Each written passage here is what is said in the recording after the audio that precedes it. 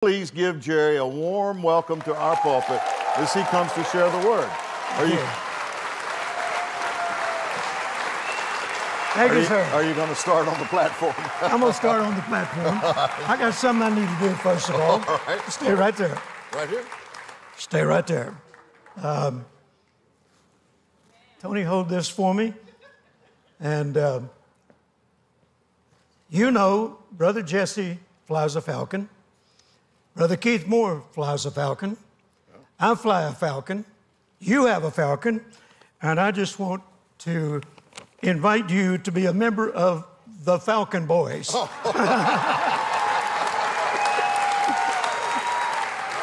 right. Hallelujah.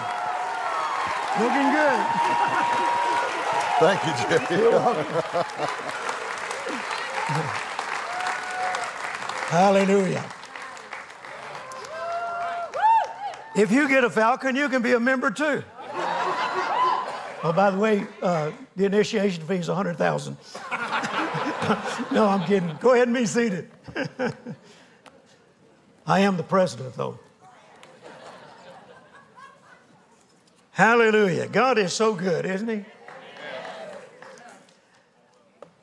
I am so thrilled about that Falcon and what it's going to be used for, because missions has always been the heartbeat of our ministry.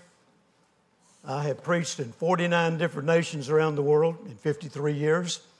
And most of those nations, I don't just go and preach. I'm a planter. I have an apostolic anointing. We plant churches and orphanages, Bible schools. And so now that I have the Falcon 50, that'll take me anywhere in the world. The other day I was flying overseas over the Pacific, 43,000 feet, doing a little over 500 miles an hour. And I waved at American Airlines below me as I passed them by. And what a joy it was, praise God. You say, well, I don't know why preachers need their own airplanes. Well, go with us sometime. You'll find out. I'm not too good to fly the airlines. I've paid my dues. In fact, American Airlines sent me a card about 3 years ago that said I had flown with that one airline 4.5 million miles. So I paid my dues. That's just one airline. I'm not talking about Delta. I'm not talking about Lufthansa. I'm not talking about all the others I've flown around the world. So do you have a problem with a preacher having an airplane? Get over it. This is my 10th debt-free airplane since I've been in the ministry. And it won't be the last. Hallelujah. Amen. God is so good. Amen. Before I ask you to open your Bibles tonight, I want to ask you a question. Have any of you noticed how fast time seems to be flying here lately? I remember when I was a young boy, high school, I could hardly wait to graduate and get on with my life. And my dad would say, son, just enjoy being 18, or 17 at the time. Just enjoy being 17, because when you get to be my age, 20 years passes by so quick, you'll wonder where it went. Well, I didn't see it that way when he said that. And now I'm older than my dad was when he went home to be with the Lord a few years ago. I'm 75 now. Dad went on to be with the Lord at 72. But now that I'm 75, he was right. Time is flying by. Has anybody noticed that? It is flying by. Now, in 20 years, I turned 75 on December the 24th. And I'm closer to 76 now than I am 75. And it seems like I just turned 75. That's right. Where's all the time gone? In 20 years, I'll be 95. I wonder if I'll still be handsome. I wonder if I'll be any taller. Just as long as Jesse's not any much taller than me, that's fine with me, praise God. So time is speeding by. I read an article not too long ago, and I don't want to misquote it. And I want to get my glasses out here. Jesse said, I've never seen you wear glasses before. I only have to if I've been reading a lot, preaching a lot, traveling a lot, so that pretty well covers it all. And I want to get them out so I don't overlook this. And Carolyn says I look distinguished. Not extinguished, distinguished.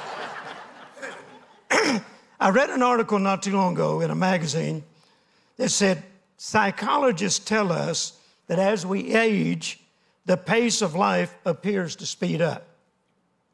That's interesting. The pace of life seems to speed up. Now we know that, it still takes 365 days in a year. It still takes, 28 to 31 days in a month, 7 days in a week. But it seems like those weeks and months and years are just flying by. And I believe personally, and in fact, I was talking to Billy Brim about this not too long ago, I believe that the closer we get to the appearing of the Lord, time is going to speed up even more than it is right now. And we are getting close. Carolyn sent me an article yesterday. I was down, I'd just come back from a meeting, and I was down we have a home about 30 miles from our primary home on the Brazos River.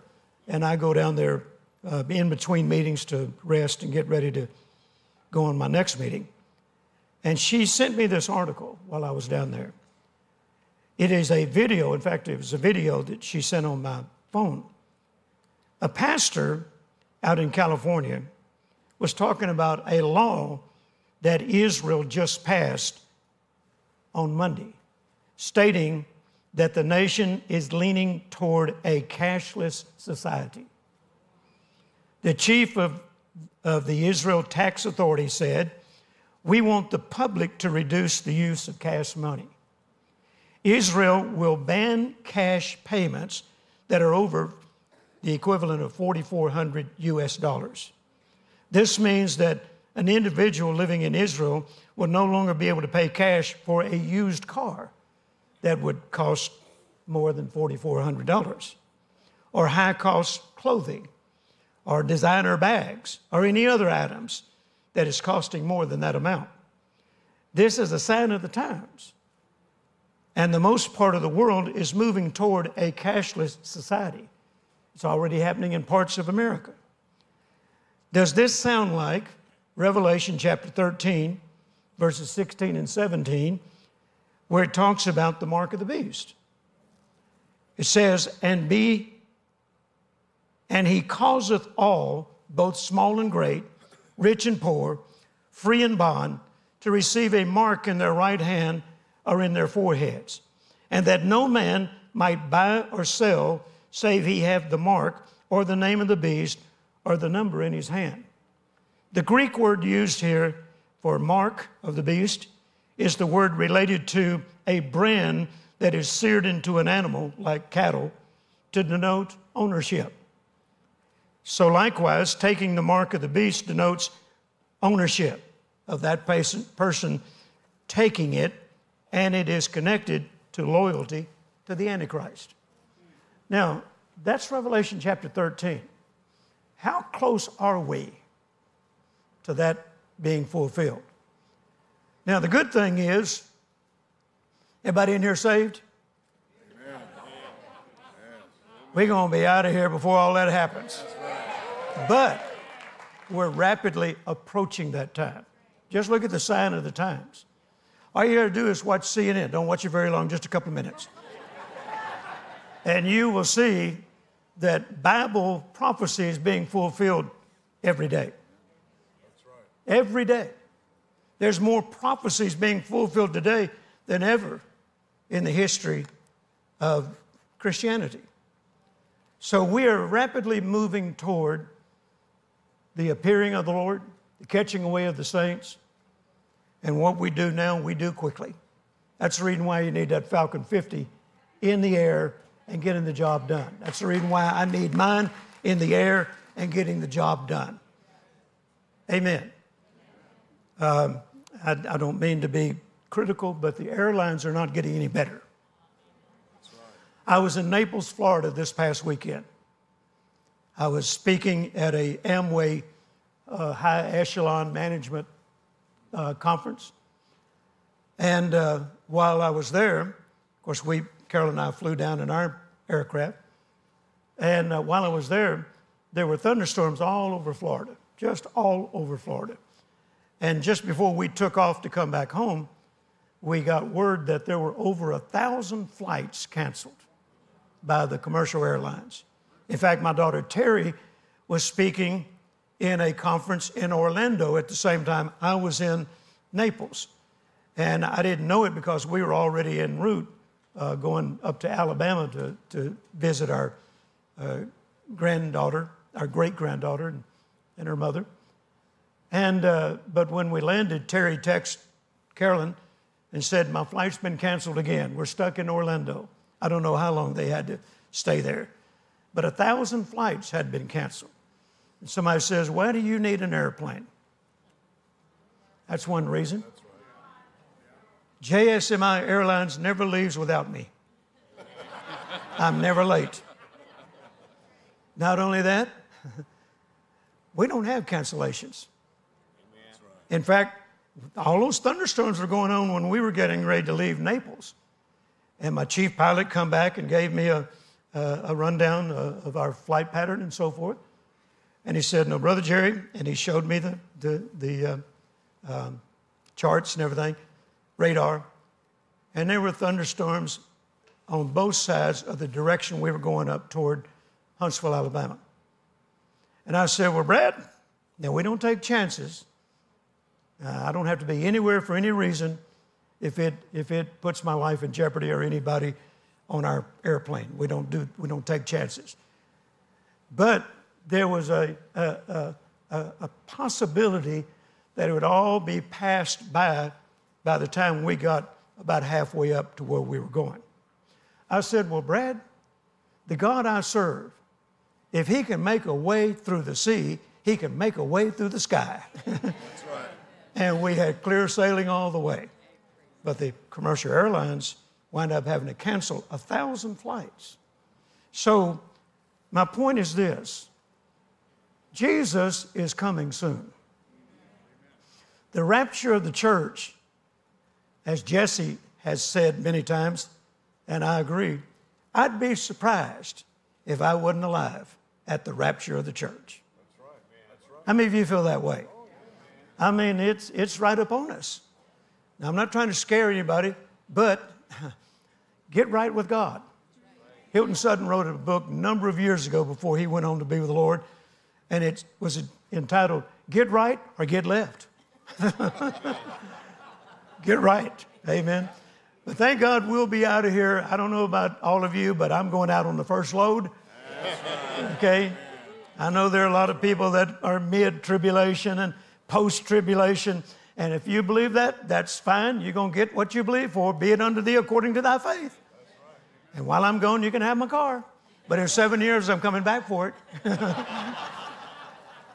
So my point is, things are speeding up. Things are speeding up very, very rapidly. Now, in Daniel chapter 2, you don't have to turn there, but just make a note of this. Daniel says that only God can changeth the times and the seasons. Only God can change the times and the seasons. When referring to the Great Tribulation period, Jesus made this statement in Matthew 24:22. And unless these days were shortened, no flesh would be saved. But for the elect's sake, those days will be shortened. Since God created time in the first place, then he can change whatever he deems necessary to change. Would you agree with that? Okay. So he has the ability to slow things down. He also has the ability to speed things up. It's at his discretion. I had the Lord say to me in October of this past year, as you've heard me say in times past when I've come here, every year since 1981, Brother Copeland prophesied over me that I was entering into a new dimension of ministry. He said, God is calling you into the office of the seer. It's part of the prophetic ministry. And he said he's going to show you things to come and then hold you responsible for sharing them wherever he might send you. And then shortly after that, Brother Hagin prophesied over me just a month later and said almost exactly the same thing. And then shortly after that, Brother Oral Roberts wrote me a 4-page handwritten letter stating that the last time he heard me preach, he saw me preaching prophetically. And he said, I want to encourage you every time you go to the pulpit, preach prophetically. And then my 4th mentor, which was T.L. Osborne, Brother Osborne said to me one day a long time before he went home to be with the Lord, this is back in the early 90s, he said, Brother Jerry, God's moving you into a new dimension of ministry.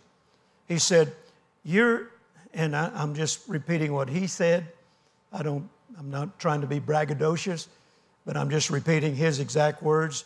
He said, you're a great communicator. He said, nobody can tell a story like Jerry Savelle. He said, I encourage you every time you go to the pulpit, be God's communicator. And so all 4 of my mentors saw basically the same thing happening in my life and ministry pretty much about the same time.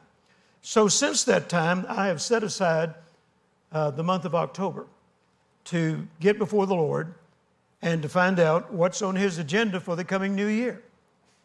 And once I hear it, then that's what I preach everywhere I go until He tells me otherwise. Now, the first place I take the message is to my own church back in Crowley, Texas, just a suburb of Fort Worth.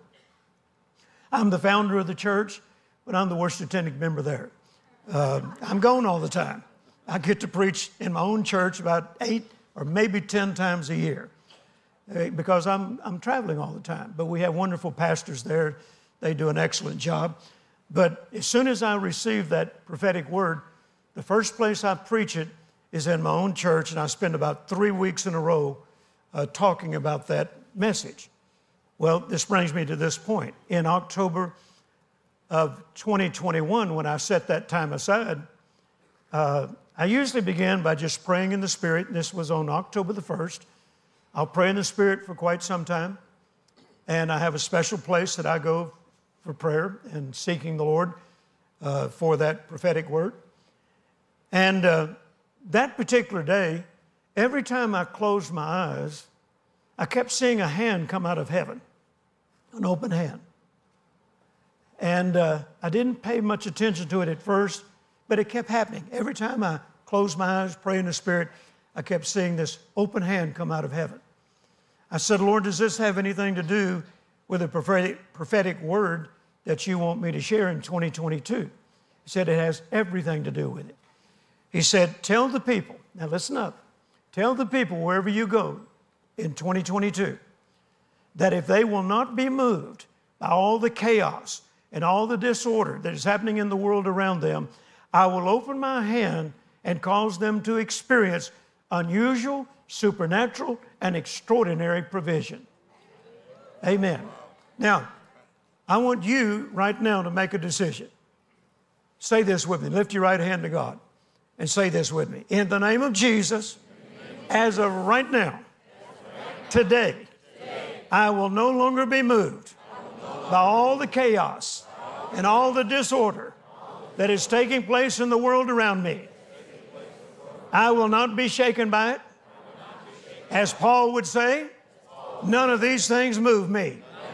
Therefore, I am a candidate to experience the open hand of God and causing me to have supernatural, unusual, extraordinary provision. Amen. So be it. I receive it and give the Lord a shout. Hallelujah. Amen. Now, every year when I receive that prophetic word, that's what I preach everywhere I go, all over the world. In fact, there are a lot of churches that consider me an apostle to their church, and pastors all over the world eagerly await to hear what the Lord has given me. And then they start preaching it. After they hear me preach it, they preach it to their own congregation. By the time I get there, I don't care where it's at, Africa, Europe, They have posters and banners put up in their church with that prophetic word, letting me know that that's what they've been preaching to their congregation as well. So I started out October the 1st receiving this word, and then shortly after that, as I continued to pray, the Lord said this to me, and tell them. Look at your neighbor and say, listen up now. And tell them they have entered into a time of divine acceleration. Divine acceleration. That's the reason I started with the comments I made about it seems like everything is speeding up. We have entered into a time of divine acceleration. God reserves the right to speed up things if He desires or slow down things if He desires. But right now, what's on His mind is acceleration. I kind of feel like that Jesus is nudging Him and saying, can I go get them now? Can I go get them now? You know, the Bible says no man knows the hour. But you know, according to the book of Acts, there's certain things that have to be fulfilled, and then heaven will release Jesus to come and get us. And I kind of sense that, you know, Jesus being on the right hand, He's nudging the Father and saying, can I go get them now? How much longer? And I think the Father is saying, almost. Just a few more minutes, just a few more days, whatever. And we are out of here, folks. That's right. But between that now and that time, we got to occupy till He comes. That's right. And what we do, we got to do it quick. That's the reason why God is blessing us with fast aircraft. That's right. That's Amen. Right. My first airplane, it wasn't much faster than a lawnmower with wings. But it was paid for, praise God. Amen. And I enjoyed it, man. It was a blessing because I thought, this country bumpkin now owns an airplane debt-free. And then I flew it for a while. And, of course, flying with Brother Copeland, I got the bug wanting to learn to fly. So I was flying that little plane back then. And then I sewed it into another ministry and believed God for something bigger and faster. And wound up, the next one was a Cessna 310. It was a little faster, did fly a little further and a little higher. And then I blessed another ministry with that. And I wound up with a 421 Golden Eagle. Now I'm in cabin class, like we say in the South. We in high cotton now, praise God. And that was a nice airplane. Loved every minute of it that I had it. And then the Lord told me to repaint it, put new interior in it, new avionics, overhaul the engines, and give it away. I had 20 hours on it when the Lord told me to give it away. And but that set the stage for my jet. And now I've owned about 4 jets since that time. And the one I'm in now, the Falcon 50, flies higher, faster, and further than any plane I've ever owned. And I give God all the glory for it because it is such a blessing. Such a blessing. And because I travel about 20 days out of every month and have done so for 53 years, that enables me to have less wear and tear on this 75-year-old body. That's right. Amen. I don't have any problem getting down. It's the getting back up, it's a little harder. Amen. But God has been faithful. And I believe that if you're in tune with the Holy Spirit, you are sensing that we are in a time of divine acceleration. Does anybody sense that? Come on, let's lift our hands and thank God we're living in such a time as this. Now, in Matthew 24, Jesus was asked the question by His disciples, what are the signs of the end? What are the signs of your return? And of course, He's talking about not beyond the rapture of the church. And He listed about a number of things that would be happening. And then He said this about them. These are the beginning of sorrows. And then He said this statement in verse 6, but the end is not yet. So we are seeing some of those things that He described that He referred to as the beginning of sorrows. There's a lot of things happening in the world around us right now. The world we live in today is not the same world we lived in just 3 years ago when the pandemic hit.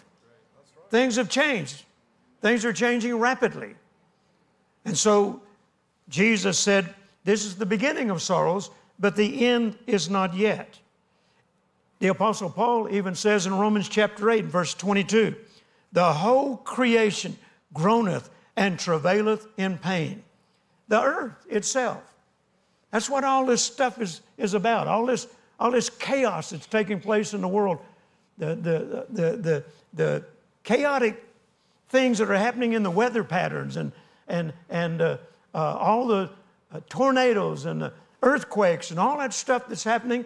It seems like they're happening more and more frequently than ever before.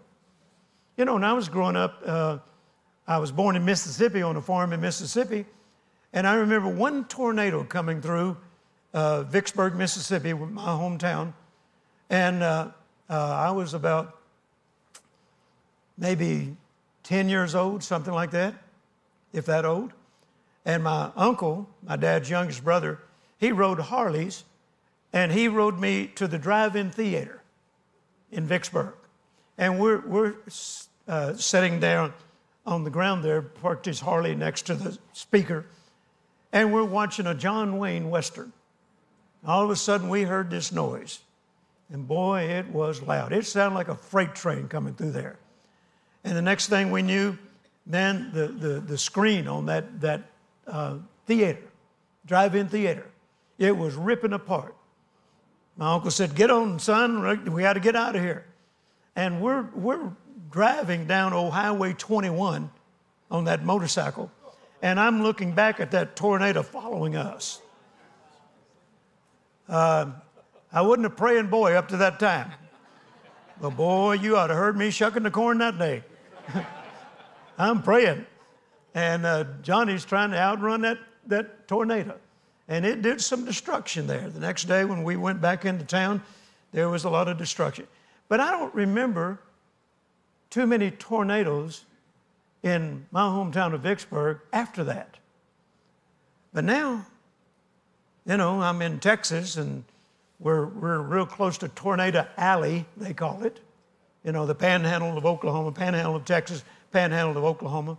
I was in Abilene one day, and I told Carol, I said, I'm just going to get in my truck and drive to Abilene and not fly and not take anybody with me. I'm just going to go and spend a couple of days with some friends there and have lunch with them and do the meeting that I was scheduled to preach in, and then drive back home.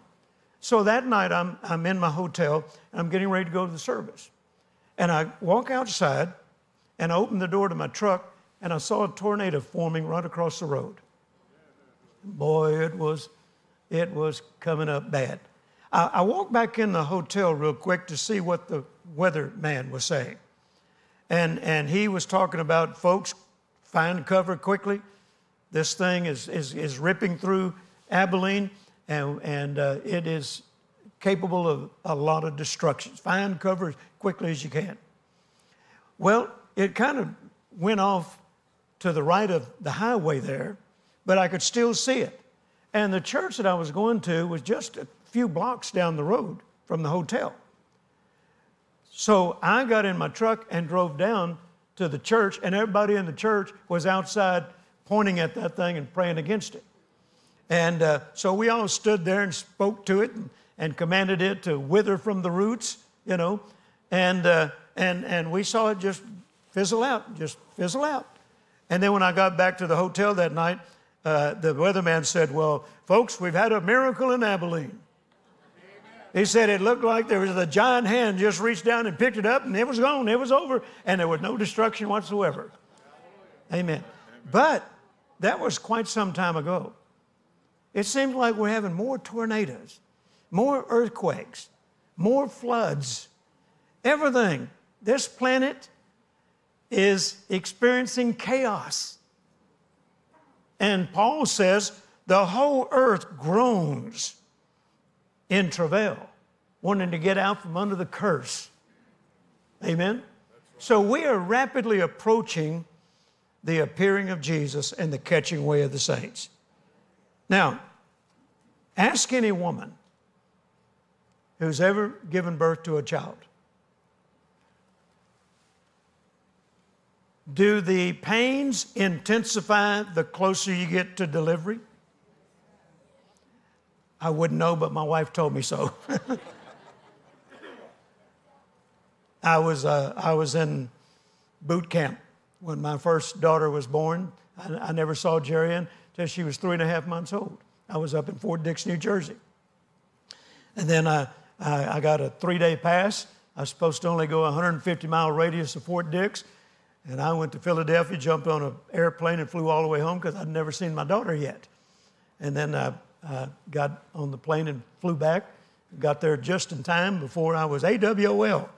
And so then I spent the next several weeks in AIT. And then from there went down to Fort Polk and then Fort Chaffee, Arkansas. And there was times when we were wondering if I was going to wind up having to go to Vietnam. They said we were going to Vietnam. This is 1968. Vietnam War's hot and heavy going on at the time. And right at the last minute, the company commander came in and said, the governor of the state of Louisiana wants one unit to stay back home. The civil rights movement was going on at the same time. Wants one unit to stay home, and you're going to be trained by the state police for riot control. And it happened to be my unit. So Carolyn was praying I wouldn't have to go to Nam. I wound up training with the state police and riot control. And since I was a farm boy, raised on a farm in Mississippi, and my grandfather and my father taught me how to shoot weapons, and I was very handy with a rifle and whatever they put in my hand, and qualified expert in everything they had me to shoot. So I wound up being a sniper on tall buildings during riots and tornadoes and flooding and all of that stuff going on in different parts of the South. And thank God never had to shoot anybody. But all of that, every time there was something like that happen, our unit got called up to go help maintain the peace, okay? But it's happening more now, happening more and more frequently now. It's a sign of the times. Can you say amen? Amen. A sign of the times. So the earth is experiencing birth pains, just like a woman does. They intensify and they come more rapidly, I'm told. Yes, they do. Amen. Amen? That's true. Thank you. Yes. They intensify and they come more rapidly. And the more they intensify, the less you like your husband, right?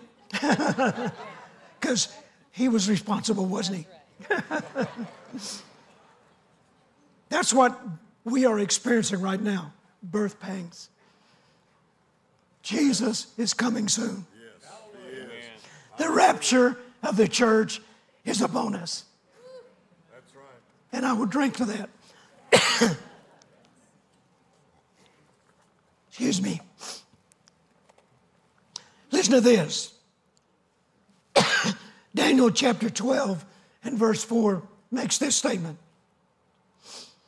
Forgive me, I've been preaching a lot. I just came out of Brother Copeland's Believers Convention.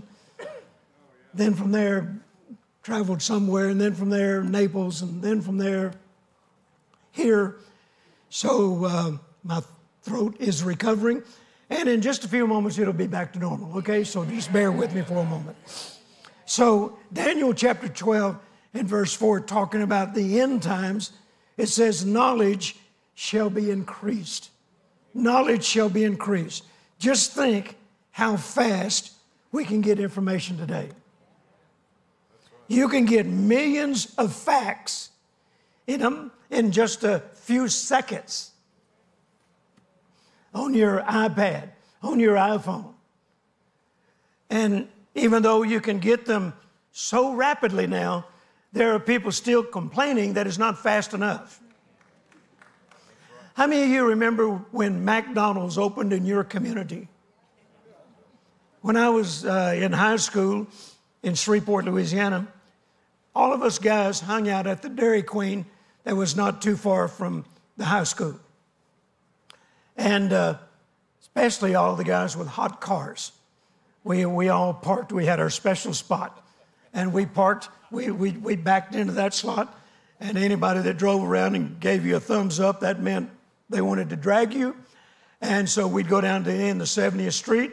We already had a quarter of a mile marked off, and we raced. And if you didn't win, you lost your spot at the Dairy Queen. If you won, you got to park in your spot again, okay? And I had one hot 57 Chevrolet. My dad raced automobiles all my young life, and he saw to it I never owned anything slow. Amen. I was into speed, and I'm not talking drugs, I'm talking horsepower. I don't know anything about that other kind of speed. You'll have to ask Jesse about that. But anyway,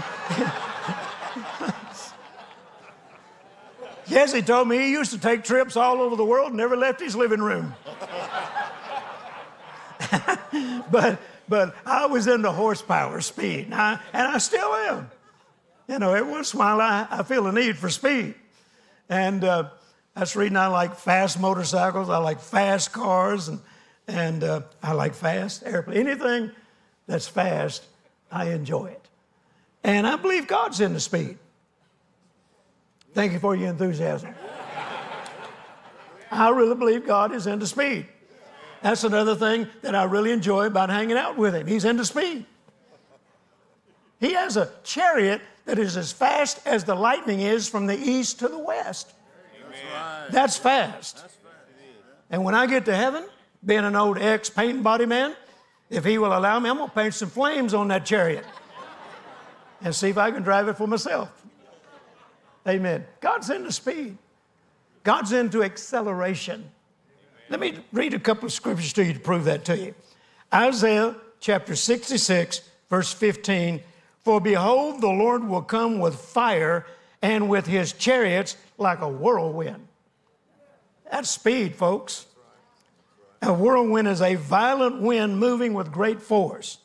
And the Bible describes his chariot goes like a whirlwind. And the book of Jeremiah agrees with Isaiah.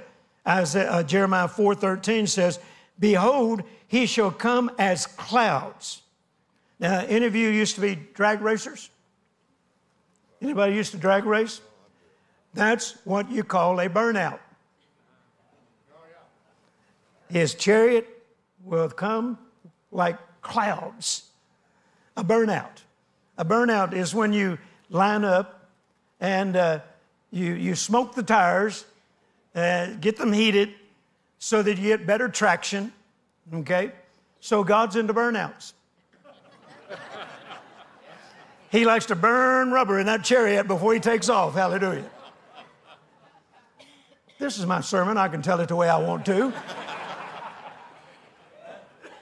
I believe scriptures like this proves he's into speed. Behold, he shall come as clouds, and his chariots shall be as a whirlwind, and his horses are swifter than eagles. Does that not sound like God's into speed? Okay. So, there's nothing quite like being able to take off in an extremely fast car and do a burnout before you leave the tree and make it down to the end of the runway and look behind you and the guy you're racing is not quite up to par. That's just exhilarating. I preach up until the pandemic hit. I preach in Italy every year. And one year, about 2018, while I was there, I got to visit the Ducati plant, motorcycles. And they gave me a VIP tour. And after they gave me the tour, they put me on a brand new Ducati motorcycle and allowed me to ride it through the Italian Alps. And it was so much fun. It was so beautiful, and that bike was just amazing. And then I left there, and the next week I went over to the Ferrari plant. And they didn't give me a VIP tour, but they gave me kind of a general public tour. And so when they got through with the tour, I said, Ducati let me ride one of their new motorcycles. You going to let me drive one of your Ferraris? They said, no. So the next year I went back. Tony was with me, and my international director from South Africa was with me. My international director for the world that works at our ministry in Fort Worth, they were with me. And so a man came to our meetings, and he was an executive at the Ferrari plant. And he said, I heard you came last year and you didn't get the VIP tour. I said, no, I didn't. He said, well, I've arranged for you to have a VIP tour. And when you get through with the tour, we have assigned a Formula One driver to ride with you in one of our new Ferraris. Would you like to do that? I said, is the Pope Catholic? Yes, I'd like to do that. So we all went over to the Ferrari plant, and I'm telling you, I've always been into excellence, but I've never seen excellence like this Ferrari plant. I mean, you can eat off the floors. The mechanics are wearing white uniforms. You don't just go walk in there and buy a Ferrari. You're on a list to get a new Ferrari. They took us from the front door all the way through the plant and showed us the construction of the Ferraris, every model, and the museum where they have old Ferraris that have won Formula One races and all that, you know. And then they introduced me to the Formula One driver. And he said, I've been assigned to take you in one of our new Ferraris, and I have a question. He said, now we have a test track here on the grounds of Ferrari. And you can either drive the test track or you can drive the Ferrari out to the back country. I said, what would you suggest? He said, oh, the back country, it's more fun. I said, then let's do the back country. He said, get in, you're the driver. He sat down beside me and told me everything about the car, you know. And then we took off. We left all the crew there and waving bye. And so we went just out of town, and he said, now we're going to go a little further, and there will be a roundabout. And when you get to this roundabout, I want you to go around it at a certain speed, and then when we come around where we enter it, I want you to pick up the speed considerably. I want you to see how this car hugs the track. And so we come around, and we picked up the speed. And then he said, now pick up the speed the next time again. And we did 4 times around that roundabout and kept picking up the speed. That car was effortless. And then he said, now, you see that straightaway on the other side of the roundabout? When you get there this time, go for it. I said, are you serious? He said, go for it. This car will do 225 miles an hour. Help yourself.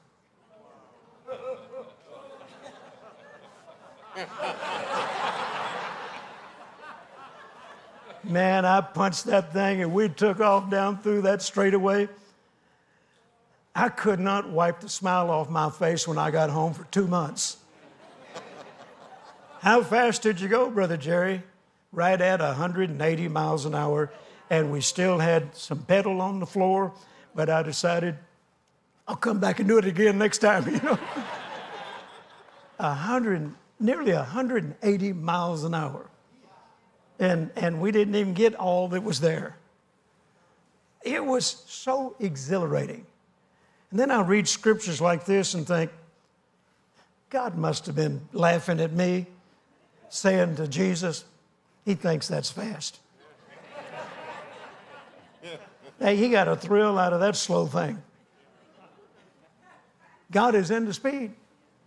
And if he decides to accelerate something, then who's to stop him? Who commands God? Amen? So we are rapidly approaching some things that have been prophesied throughout the ages that will take place just before the rapture of the church. So I'm talking about divine acceleration. Divine acceleration. Now, there's a phrase in the Bible that I know you're familiar with, and if you're not Become familiar with it. And that phrase is this. It's found in Galatians 4:4. But when the fullness of time was come. But when the fullness of time was come. And you know the rest of it. God sent his son. God had a schedule, an agenda, and everything had to be in place before Jesus could come and redeem mankind. He had an assignment. And when the fullness of time had come, then God sent his son to redeem you and me. Satan had to stand by and watch it happen. Now, he remembered Genesis, where God told Satan, the serpent as he was known then, that there will come a seed who will bruise your head. And Satan didn't know who that seed was. He had to wait all that time until this fullness of time had come. I mean, he probably thought Abraham might be the seed. This old man's having kids when he's old. Maybe Abraham's the seed. But he had to wait and watch Abraham die. He wasn't the seed. What about Moses? I mean, Moses, he's got to be the seed. But he has to watch Moses die, and he wasn't the seed. What about David? Mighty valor, great man, a warrior. He had to watch David die, and he wasn't the seed. It's got to be Samson. There's got to be Samson. This man can slay 1,000 men with the jawbone of a donkey. But he has to watch Samson die. He's not the seed. And he watched generation after generation after generation, and he didn't know who the seed was until this moment when Jesus was baptized in the river Jordan, and the voice came out of heaven saying, "This is my beloved Son." And that's when Satan found out who the seed was. But notice, all that time he couldn't stop the seed from coming. When God says that something is going to happen, no devil, no demon, no government can keep it from happening. If it's on God's agenda, if it's on God's timetable, then you, just as my father-in-law used to say, just hide and watch. It's going to happen. Amen? So if Satan couldn't stop the seed from coming the first time, he certainly can't stop him from coming the next time. Can you say amen? Amen? I think we ought to give the Lord a good shout over that. Praise God. Amen. So notice, in the fullness of time. Now, let me give you a definition. And I didn't come up with this myself. I heard somebody say it sometime back, and I can't improve on it, so I'm just going to borrow it. Divine acceleration is the supernatural ability of God to bring his plans, his purposes, and his will to pass at a much faster rate than is humanly possible. Let me say that again. Divine acceleration is the supernatural ability of God to bring his plans, his purposes, and his will to pass at a much faster rate than is humanly possible. When God decides it's time for something to come to pass, then nothing can stop it from happening. So once again, when the fullness of time was come, what I sense in my spirit is we are upon another fullness of time. God has seen where we are, and he knows where we are. Obviously, everything is open and naked unto him. It never catch God by surprise. Amen. He didn't lean over to Jesus and say, "Did you know that pandemic was coming?" I didn't know that. They didn't take him by surprise. And by the way, this is not God's first pandemic.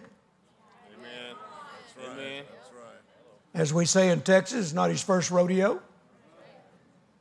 Wouldn't you call Egypt a pandemic?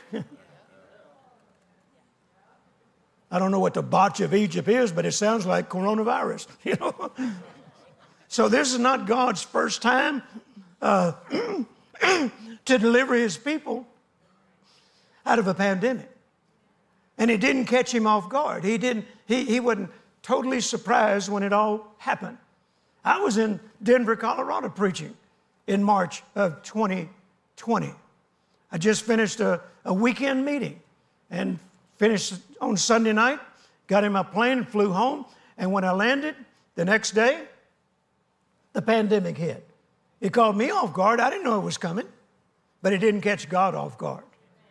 Amen. He's fully aware of what everybody's been going through. But at the same time, he is working, a good choice of word, he's working rapidly to bring this thing to an end. Amen. And once again, what we do, we must do quickly. We don't have time to play church anymore.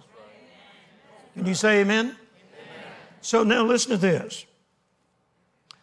The Bible says that when you see all these things happening, Paul referred to them as perilous times.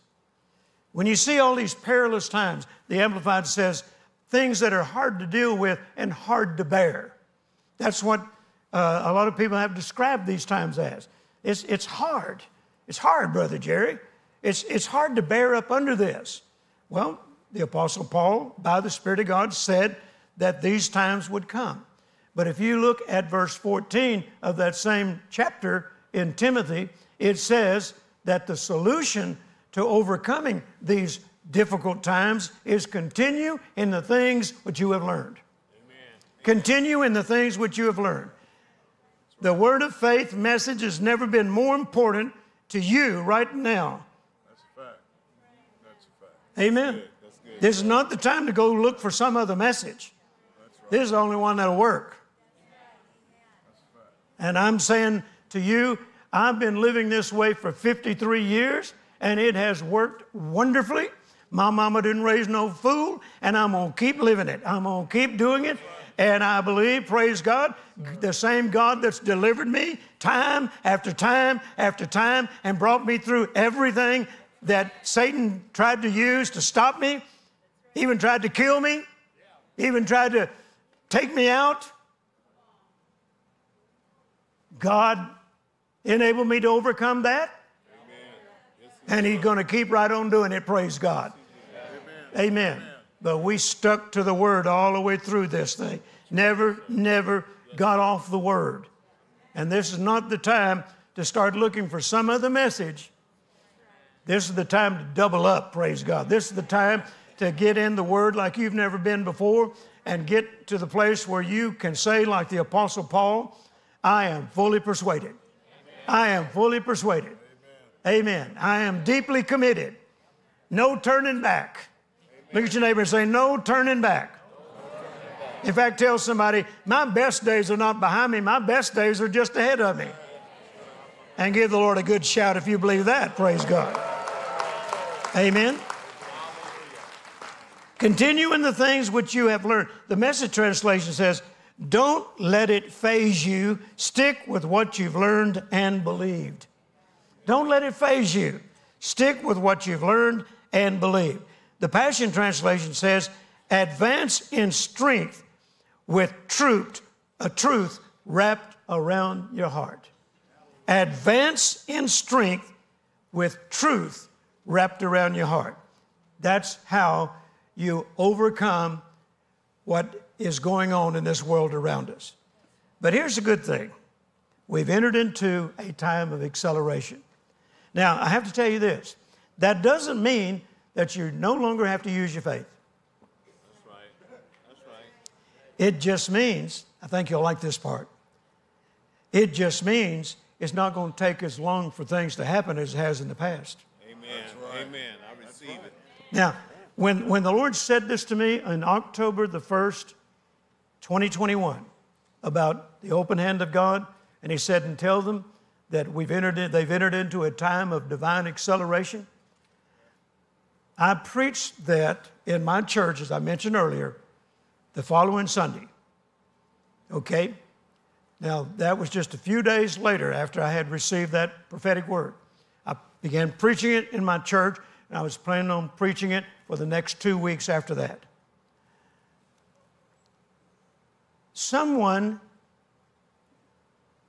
One of the first pieces of mail that came into our ministry after the Lord gave me this. Now, I did say this to him, and I say it to him every year. Now, Lord, I would appreciate if you would confirm this word in me and in my life so that it will give validity to the message when I take it to others. That's right. The Bible says he confirms the word with signs following. Right. And so I always say after I receive that prophetic word, Lord, I would appreciate if you would confirm this regarding the open hand of God, supernatural, extraordinary, unusual provision, and a time of acceleration. I would appreciate it if you would confirm this in me before I start taking it to the world. Okay? So a few days later, I preached it in my church. On Monday, one of the first pieces of mail that was opened in our ministry was a check for $1 million. Now, it's not the first $1 million check that our ministry has received, but it was the quickest one. That's right. It was the fastest one. Hallelujah. And I said, Lord, you are into speed. Hallelujah. And if you want to, you can do it again as often as you want to. Amen. And the person who sent it didn't even go to our church. He hadn't even heard me preach this yet. Okay? God was showing me that if you will not be moved, all the chaos and all the disorder that is happening in the world around you, I will open my hand and cause you to experience supernatural, extraordinary, and unusual provision. Not only that, I'm accelerating things. Now, once again, that doesn't mean that you don't have to use your faith anymore. It just means it's not going to take as long for manifestations as you use your faith. Right. God is speeding up the process. Amen.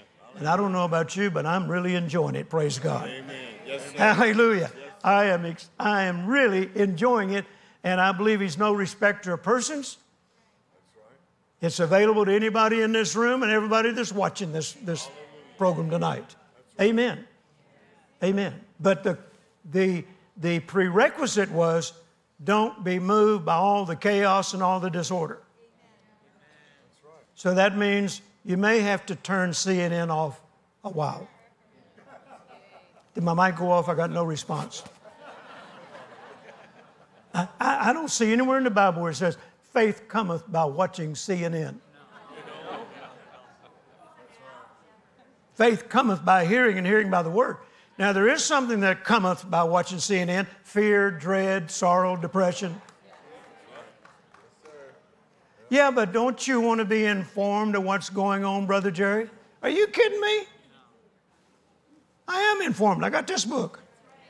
That's right. I just told you what's going to happen at the end. Amen. Read the back of the book, folks. We win. Yes, yes, sir. Yes, sir. We win. Amen? I'm informed. Without all the chaos involved in it that would cause you to become depressed and feel like, dear God, what are we going to do now?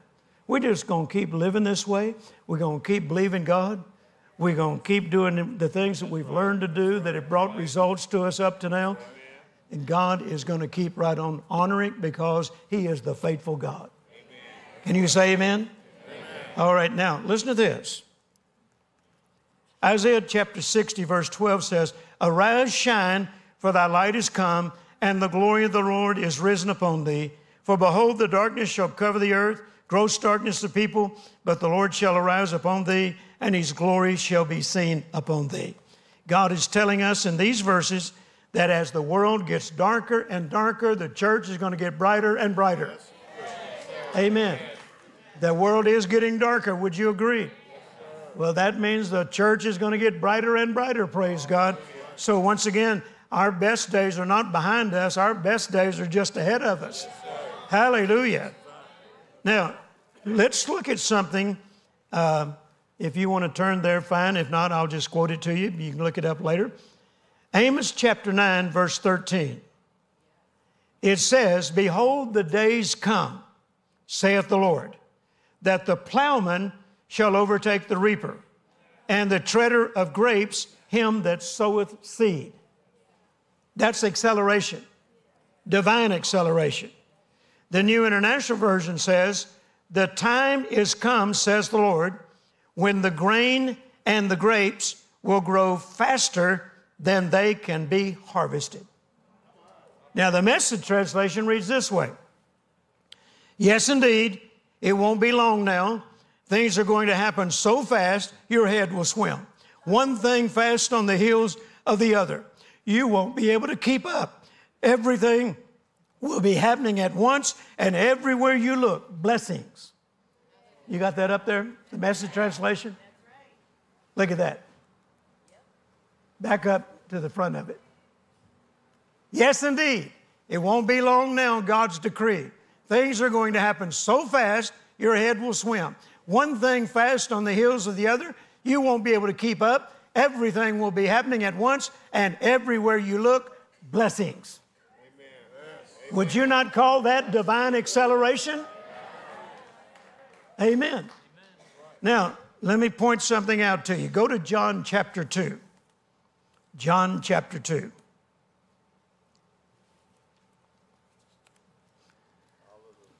I'm sure you're familiar with this story, but it's important that you hear it again right now. I won't read the whole thing, but just so you know where we're going here. Verse 1, "And the third day there was a marriage in Cana of Galilee, and the mother of Jesus was there. And both Jesus was called and his disciples to the marriage. When they wanted wine, the mother of Jesus saith unto him, They have no wine. Jesus saith unto her, Woman, what have I to do with thee? Mine hour is not yet come." Mine hour is not yet come. Sounds like to me what he's saying is, it's not time yet for the miracles. Amen. But Mama wanted a miracle. Who argues with Mama? Mama ain't happy, ain't nobody happy.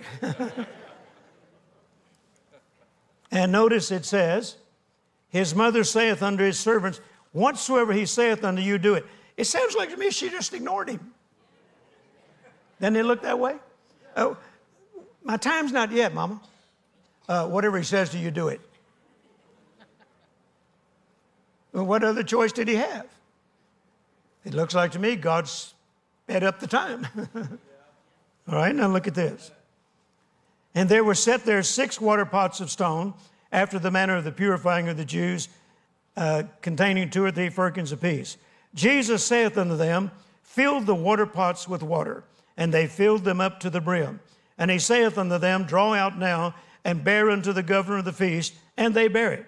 When the ruler of the feast had tasted the water that was made wine, and knew not whence it was, but the servants which drew the water knew, the governor of the feast called for the bridegroom, and saith unto him, Every man at the beginning doth set forth the good wine, and when men have well drunk, then that which is worse, but thou hast kept the good wine until now.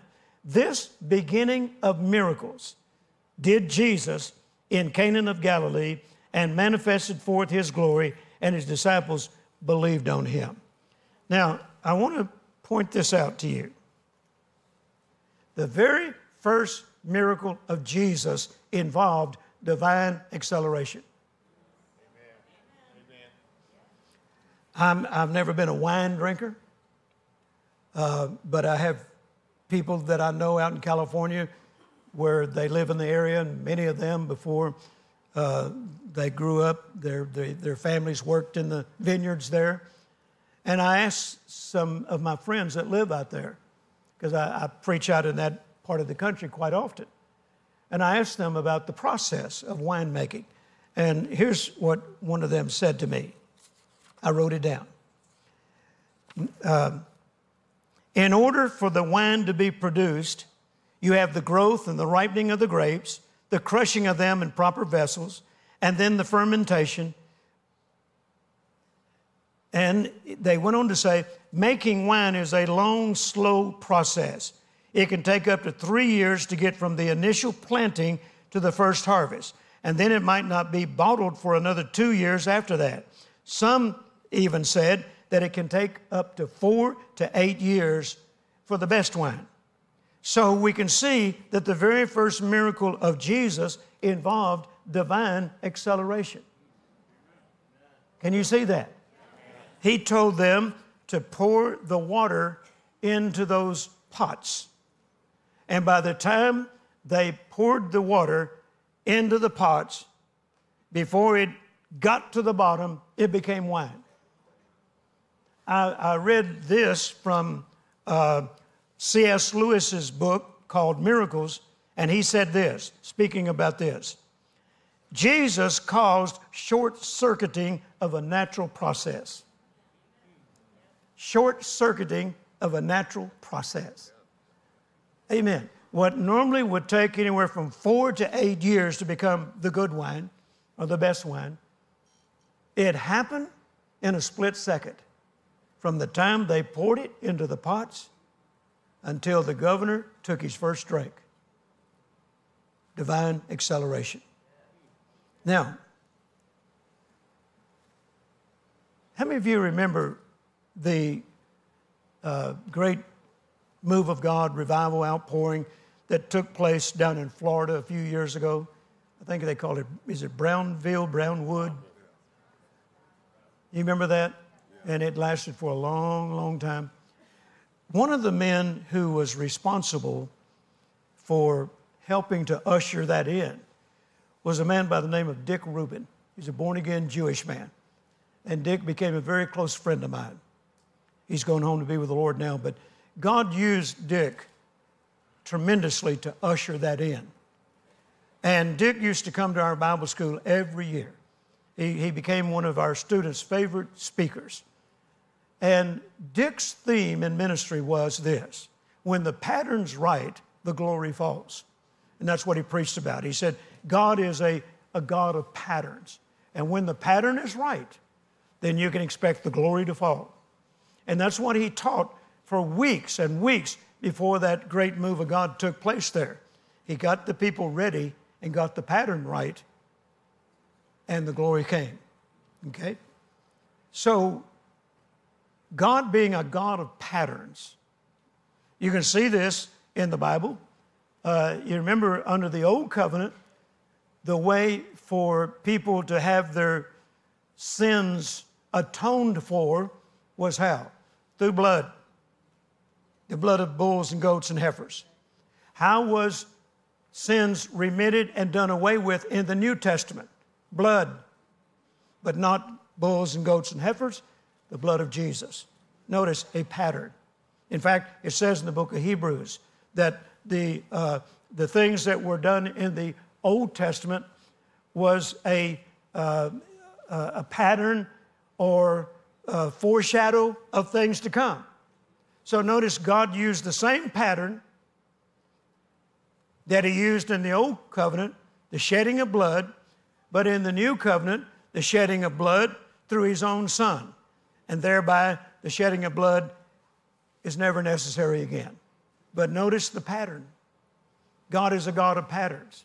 Having said that, in my study of this, since Jesus began his ministry with a miracle of divine acceleration, and God being a God of patterns, do you suppose that God's plan to close out this church age is with divine acceleration, just like he started it with Jesus in divine acceleration?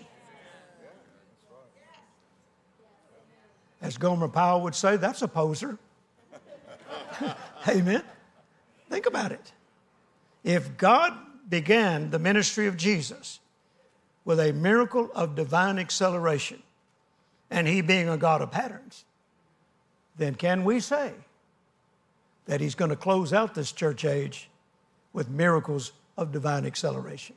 Amen. That's why I believe we are in that time. We're in that season of divine acceleration. Now, that brings me to this point. Like I said, I was born on a farm in Mississippi, Vicksburg, Mississippi. My grandfather bought that property in 1927, just a small plot of land, and over a period of time, he was able to acquire, we had nearly 70 acres. My grandfather had cattle. He kept 100 head of hogs on the farm. Grandma had chickens. He put a lot of that acreage he sowed in crops, and we became totally self-contained. He had crops for all the family, and even the neighborhood. If they didn't have good crops, Grandpa always had good crops, good harvest, and he would set aside crops, produce for them if they didn't have good crops, and then he would take produce to the market and sell it. He had cattle. He had hogs. We had a smokehouse. We were self-contained, okay? Didn't have to buy an egg. We had the eggs. Didn't have to buy a chicken. Had a chicken. And had a bunch of them. Now, in those days, when I was born in 1946, same farm my dad grew up on in 1927, okay? And it didn't have plumbing in it when I was born. We had an outhouse. Anybody know what an outhouse is? Well, I don't know why Grandpa put the outhouse in the chicken yard. But if you had to go to the bathroom, you had to go through the chicken yard.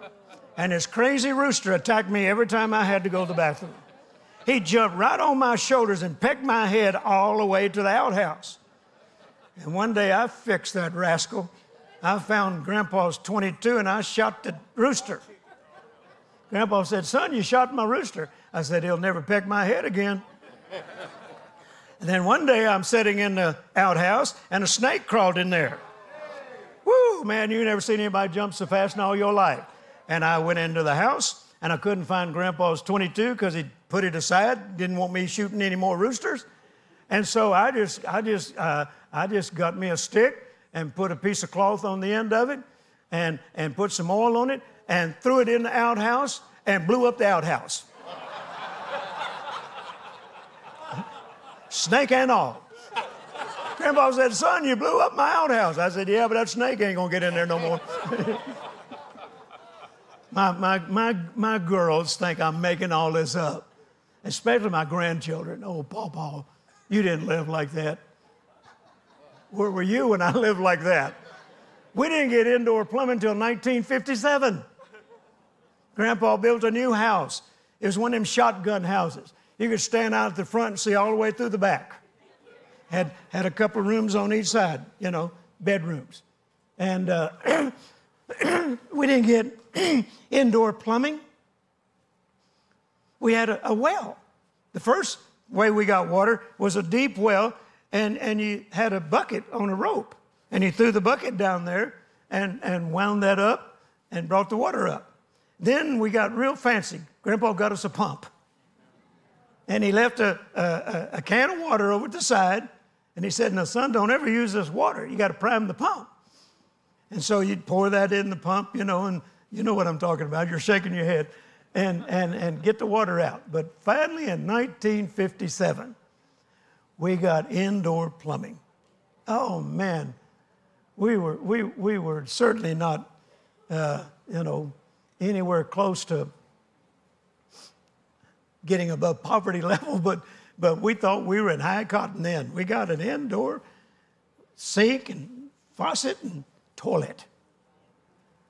It gets hot in Mississippi.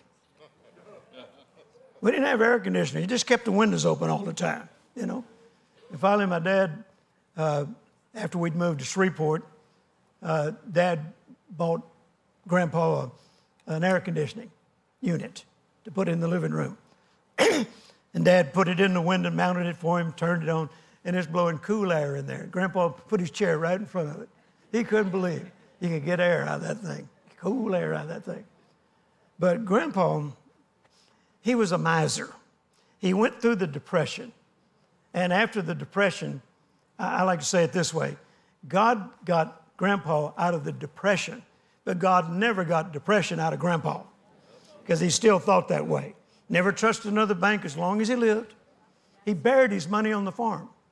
And when I found that out as a kid, I became a treasure hunter. I found money buried all over that farm.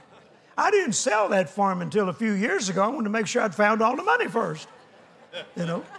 And so Dad set that air conditioner in there, and then I was going to stay over for the summer, and Mom and Dad went back to Louisiana. And as soon as Dad left, Grandpa cut that air conditioner off. I said, Grandpa, what are you doing? He said, that thing's burning up money, son. It costs money to run that electricity. I said, Grandpa, but we're cool. He said, no, we're not going to run that thing, not unless we know your dad's coming. And he wouldn't turn it on. Now, we got indoor plumbing, and I'm in the bathroom in the house, and he comes and turns the lights out. I said, Grandpa, I'm not done yet. He said, you've been in there too long, boy. You're burning up too much electricity.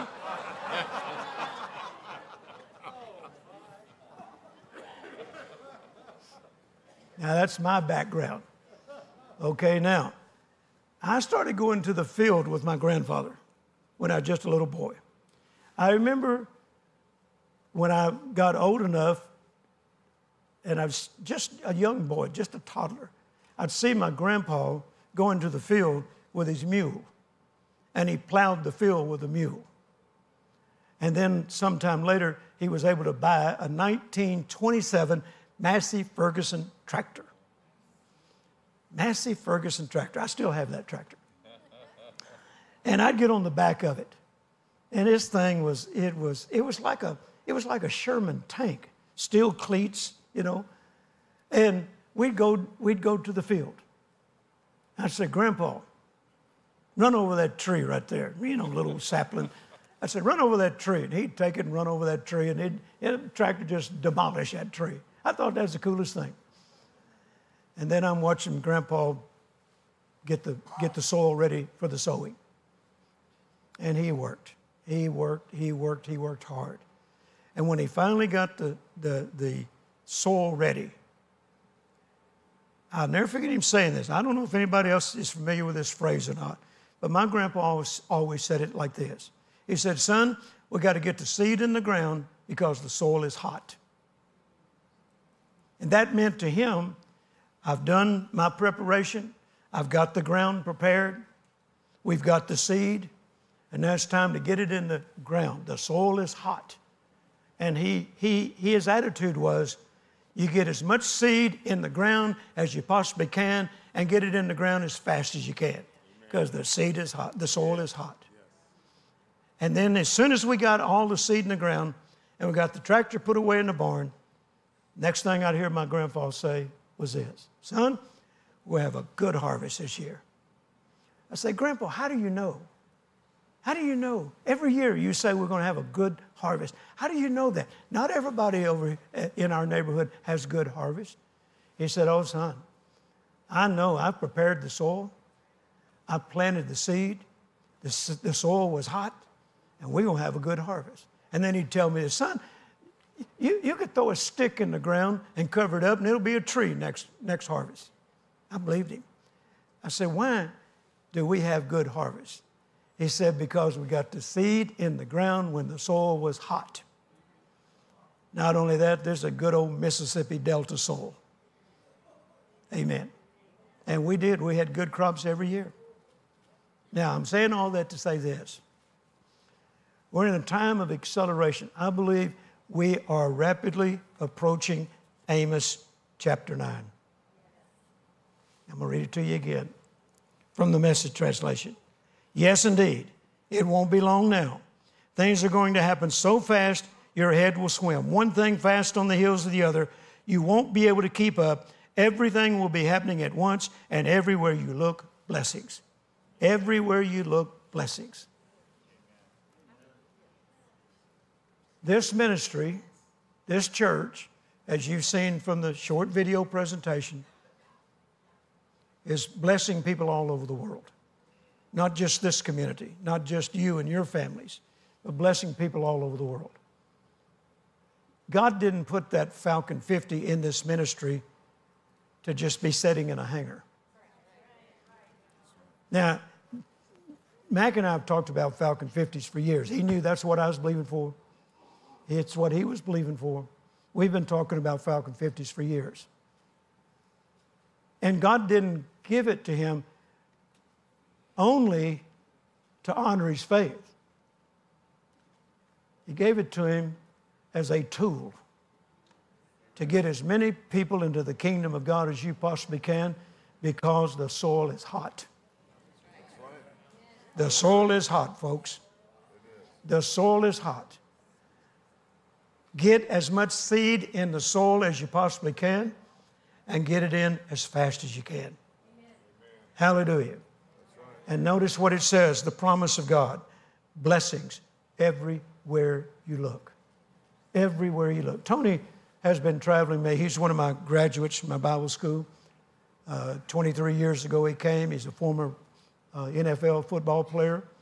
Played with the Canadian Football League, played with the USL Football League. Came to my Bible school. His training he received there changed his life. And he's traveled with me all over the world. All over the world. He also owns a business, a custom blind business. Every time he travels with me, as soon as we get on the airplane, his phone starts ringing. More business. More business. Am I telling you the truth? More business. More business. More business. More business. That's right. He's heard me teach on the message, increase by association. And he believes it. And it's working for him. In fact, every time that phone rings, I just tell him, keep them tithe checks coming, son. And it's almost, you can't get the seed in the ground before the harvest is already coming up. Folks, we're in a time of acceleration. If you need big time harvest today in this season, then this would be a wonderful opportunity for you to get all the seed in the ground that you possibly can. And if I were you, I'd do it as quick as I possibly could. I've had so many times this year, just since the Lord gave me this message, I've had so many times this year that, and our ministry, we support a lot of other ministries all over the world. We tithe out of JSMI, we tithe out of Heritage of Faith, and we actually give far more than 10% every month. We have tithe accounts. I believe in tithing, praise God, but I do it not as a command, I do it as a choice. Hallelujah. Amen. And since it's been working for me real well, I'm going to keep right on doing it, praise God. Amen. And there have been so many times this year, as I was bringing a check to plant it into a ministry or to sow it into a church where they're building a new building program. Before I could even get it in the pastor's hand, my office would call and say, we just got a harvest. Amen. The harvest was coming in before I could even get the seed in the ground. That is Amos chapter 9. That's right. That's Amos chapter 9. We are in a time of divine acceleration. Amen. I challenge you to get in the flow of it, praise God, and catch hold of the vision of this church just like you did last year. You got the plane up and running. It is ready, and praise God, all we need now is the money to get these churches built, and we're going to have it this week. Hallelujah. Come on, give the Lord a shout if you believe it, praise God. Amen. And because I don't ever do anything, I don't ever ask anybody to do anything I'm not willing to do myself, so I'm going to plant a seed into it as well. Why? Because the soil is hot. Yes, and we're in a building program back home, and I'm building a new auditorium. We just finished the new maintenance building. We finished the new storage building facilities. And now we're getting ready to start the new auditorium. And any church that's doing missions and any church that's in a building program, I'm getting seed in it just as quick as I can because the soil is hot. And praise God, it is Amos 9 time. God is going to see to it that your harvest comes almost before you can get the seed in the ground. And everywhere you look, blessings. Everywhere you look, blessings. Come on, stand up and say, everywhere I look, blessings. Say it again, everywhere I look, blessings. Hallelujah. Lift your hands and begin to thank God right now. Father, in the name of Jesus, I deliver this word that you have given me, and I pray in Jesus' name that it has spoken to the hearts of these people and that it has become deeply rooted in their hearts. Lord, I didn't preach this just so they'll give an offering. I preached it because I'm under command to do so. You told me to take it everywhere I preached this year. Up to this point, I've taken it everywhere. I will continue to do so until you tell me otherwise. And Lord, we're getting testimonies from people all over the world that are experiencing the open hand of God, supernatural, unusual, extraordinary provision. And they're even saying, letters I've read just before flying here today, Brother Jerry, I'm experiencing divine acceleration. And you're no respecter of persons. So I'm expecting you to do the same for this group of people, both in this auditorium and those that are watching by live stream, as they get ready to sow their seed in this hot soil, fertile ground. And Lord, I'm believing along with them that the harvest is going to come up so quickly, as the Message translation says, it'll make their head swim. Blessing, blessings, blessings everywhere they look. In Jesus' name, amen. And somebody shout, I receive it. Hallelujah. Amen. I mentioned this before I turn it back to Brother Mac. That message is in this newest book. It just came out a couple of weeks ago, God's Word in Troubled Times. And then one of the ways that God has always met my needs supernaturally, extraordinarily, is the favor of God. This new book came out the same time this one did, and I called it, Hey, That's the Favor of God. Lord taught me about favor in 1969, and He said, every time you experience my favor, stop right then and say out loud, Hey, that's the favor of God. And He said, that way you'll begin to expect it more, and you'll see more manifestations of it. I am experiencing the favor of God. I've experienced it all my Christian life, 53 years, but I'm experiencing it more now than I ever have before. Why? We're in divine acceleration. Amen. So 2 new books that are available. Check it out. Brother Mac. Hallelujah. Amen. Y'all give the Lord a praise. Listen, sit down for a minute. Put your seed in the soil while the soil is hot. Amen. We're going to receive the offering now. So ushers, come on forward, and I believe the Lord will direct each of you accordingly. And thank you in advance for being a part of what the Lord is doing in this ministry. Go ahead. Well, I want y'all to get excited about what this week is going to lead to, how it's going to culminate. Pray, come to each of the services. If there's anybody here tonight that doesn't know Jesus, please, or anybody that needs prayer, please come to the altar when we dismiss. We'd love to be the church in your life.